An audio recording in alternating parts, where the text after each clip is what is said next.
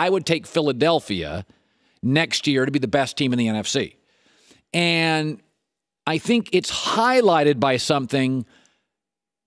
I tend to judge people how they deal with crisis. If your kid hits a home run at a Little League game, every dad is cool. But what if your kid strikes out 3 times and the last 2, the umpiring was terrible? How's dad act then? Judge people on how they act in crisis, because that's who they are. They say alcohol is truth serum, so is crisis. People at their point of stress become who they truly are. They can't fake it anymore. The Philadelphia Eagles, this Nick Foles, Carson Wentz situation has been a mess.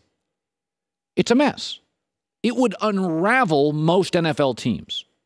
They came into the season on crutches. They're on their 4th-string running back. Their secondary is a nightmare. This quarterback situation, the media is saying it's a dilemma, and I think it's the opposite.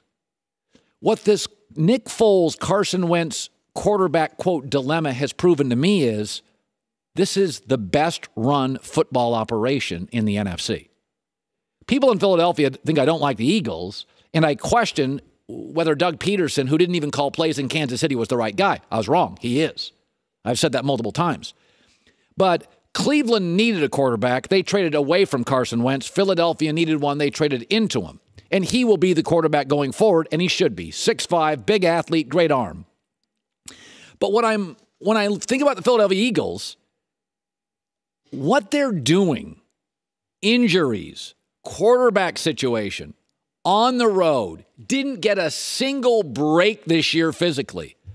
And they were going in the Superdome, winning drive to beat the Saints in the Superdome. Listen, the New York Giants can't even handle a 1-quarterback situation. God, they can't figure out the Eli thing.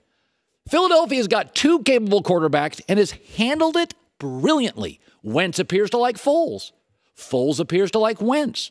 They both appear to like the general manager and the quarterback and the head coach.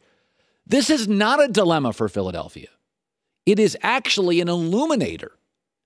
For them to deal with this quarterback situation and there not be a bump in the road tells you this is an incredibly well-run organization. This is an incredibly well-run organization. The Giants can't figure out the 1-quarterback thing. They got 2 guys who could start. The star is watching the backup win a Super Bowl. And every time I watch Philadelphia, I'm like, complete and utter harmony. You see it as a weakness. I see it as a strength.